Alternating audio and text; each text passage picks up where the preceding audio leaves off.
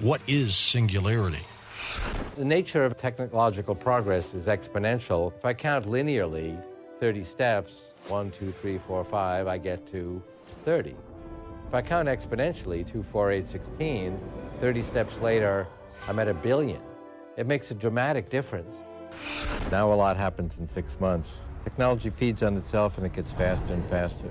In about 40 years, the pace of change is going to be so astonishingly quick that you won't be able to follow it unless you enhance your own intelligence by merging with the intelligent technology we're creating.